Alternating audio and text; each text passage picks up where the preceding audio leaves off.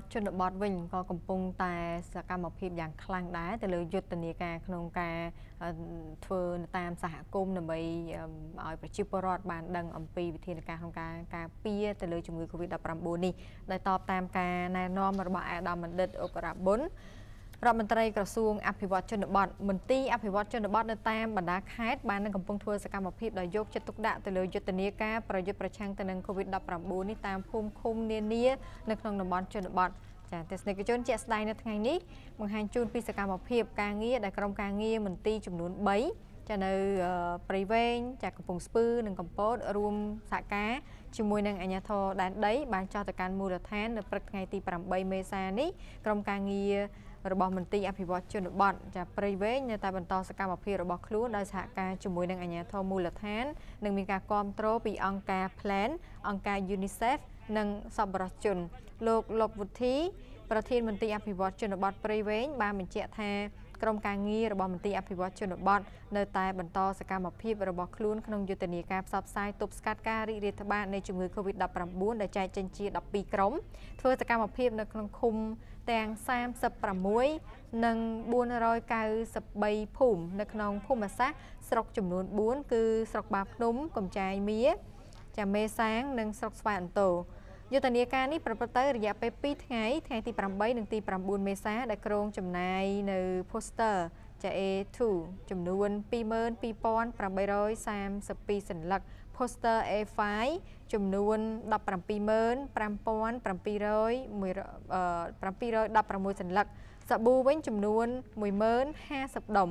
ចាម៉ាស់ចំនួន1,800 ម៉ាស់គ្រប់គ្រងដោយអង្គការ Plan និងសម្ភារៈរបស់មន្ត្រីមន្ទីរអភិវឌ្ឍជនបទព្រៃវែងចាព្រមទាំងសប្បុរសជនរួមមានមេក្រូតូចចាសម្រាប់បំពង់សម្លេងចាចំនួន13មេក្រូ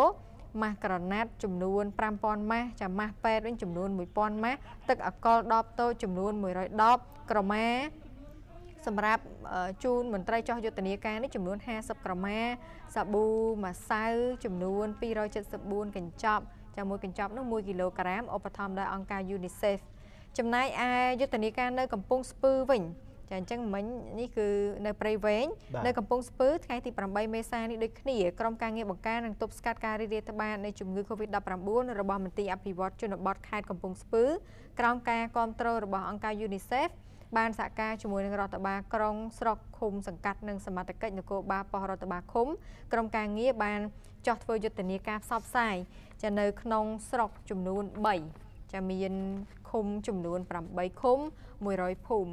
ដោយធ្វើសកម្មភាពដូចជាបិទរូបភាពវិធីបង្ការជំងឺ Covid-19 បានរហូតដល់ទៅ828សន្លឹកចាបិទរូបភាពវិធីលាងដៃដោយសាប៊ូបាន828សន្លឹកដូចគ្នាចែកសាប៊ូដល់ក្រុមគ្រួសារក្រីក្រ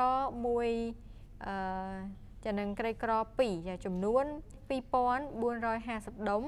ចំនួនខ្នងផ្ទះដែលបានទទួលការផ្សព្វផ្សាយ 1,893 ខ្នងផ្ទះចានៅខេត្តកំពតក៏មិនខុសគ្នាដែរចាគឺក្រុមការងារមន្ទីរអភិវឌ្ឍជនបទខេត្តកំពតសហការជាមួយរដ្ឋបាលស្រុកឈូកខេត្តកំពតអង្គការ COCD